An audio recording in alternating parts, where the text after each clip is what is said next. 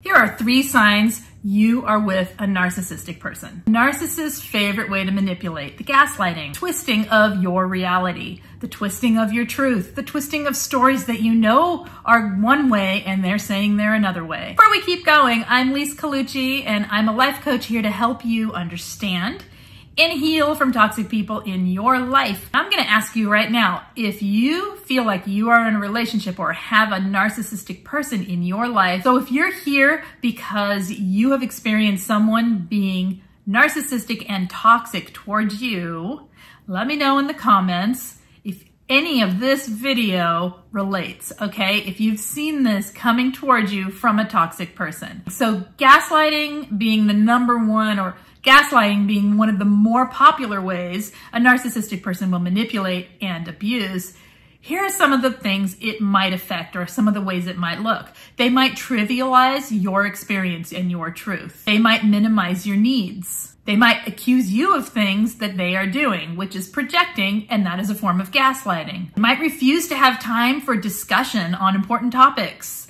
and so they pretend they're busy, which is another form of gaslighting. Tell you that you're crazy or too sensitive or wrong or always this or always that, in order to dismiss and diminish your importance in the situation and further gaslighting you. Twist your own words and throw them back at you, using them against you and to disregard you. A narcissist, when they are gaslighting you, they are highly dismissive. They might tell you how you feel about a situation and start projecting feelings onto you that aren't actually what you're feeling in the moment. They might twist things and make you out to be the bad one, the one who's causing the problems. As I've said on this channel over and over, a narcissist will project things onto you, and by doing so, start to enrage you and get you reactive, or start to get you questioning things, or start to get you pleading for them to stop. Whatever it is that you do when you are engaging with the gaslighting, they're doing that to further gaslight you. They're doing that to prove that you're the one with the problem, that you're the one who's argumentative, that you're the one that can't have a normal conversation and can't be polite because you get reactive, right? So when they get you reactive, they're gaslighting. You might know something is totally true and accurate from your experience, how you saw it happen, and you might start to doubt that truth. You may start to think it's your fault, or you're not seeing things the right way, or maybe they're right, you were wrong. That's a good sign that you're being gaslit. You might feel the need to agree just to stop the gaslighting. You might feel a lot of tension and pressure in your body and just start agreeing, start walking on eggshells, start tippy-toeing around topics. Your truth is almost always denied. So let's move on. Another sign that you are with a toxic person, possibly a narcissist, is that they are devaluing you. Narcissistic people go through a cycle in their relationship. It's the love bomb and the devalue cycle. They will build you up and idealize you. So they go through an idealization and then a devaluation. This is how they relate to people. They relate to people by building them up, projecting onto them, creating a narrative that this person, you, are amazing. You are perfect. You are this. You are that. Anything that builds you up and love bombs you. Okay. And then once they have built that narrative, you see, then they're in control and they can take it away. And the reason that they take it away is to prove their superiority over you, to keep the control of you. If you really believed that you were as amazing as the love bombing makes you feel, what control would they have? They'd have none. You would be the one with power. You'd feel powerful and wonderful and loved and cared for, which means you'd be independent and full of self-esteem and full of self-love, right? But instead, they devalue you. And through devaluing you, they create a feeling in you that your worth is dependent upon how they feel about you. So if they've built you up and torn you down, it's clearly your fault that you're torn down, because you must have done something, right, to create the situation that made them devalue. It's a lie, you guys. This is part of the narcissistic cycle. Have you experienced this devaluing and love bombing throughout a relationship intermittently, where it feels like, oh, we're in a good phase. Oh, we're in a bad phase. Oh, they're nice to me now. They must be feeling great. I must be doing something right. Oh, I must have done something wrong. Now they're angry and sad and attacking me, right? So have you experienced that? Let me know in the comments. Look at some of the ways a narcissist will devalue you. Put downs. They will put down the thing that they built you up for not 10 minutes ago, right? So they will diminish your worth through these put downs. Start tearing down the things they used to like about you. They act displeased. They act like you are disappointing them. Through all of that, it'll start to give you the feelings of self-shame, self-hatred, self-doubt when you didn't have it before.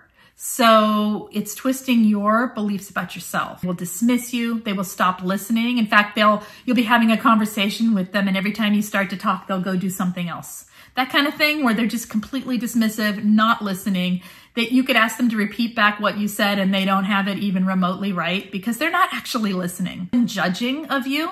Get critical and judging of your friends, of your family, of situations that you're in, of your work, of what you do for fun. Start using emotional and verbal abuse. They will start projecting their insecurities onto you or dismissing you through blaming you for the things that they do.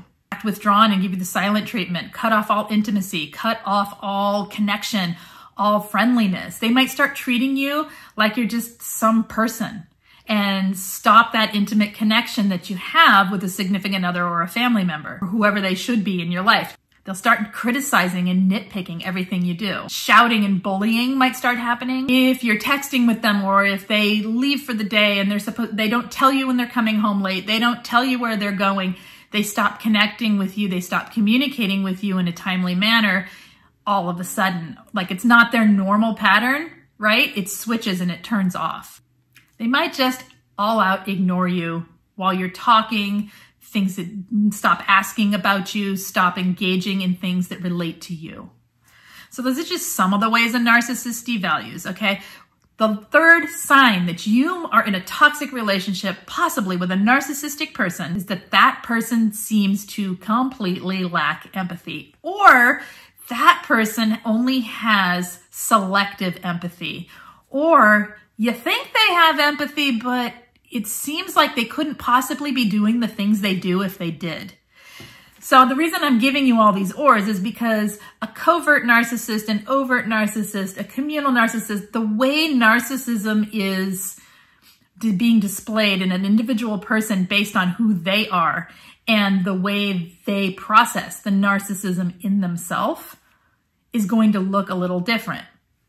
And each of those ways might be something you see, but the clear lack of empathy is a sure sign you're with a narcissist. I have a video on here about types of empathy and narcissists as empathy relates to them. Go check that out. I will link it above. So here's some signs that someone is lacking empathy. There's disinterest in others.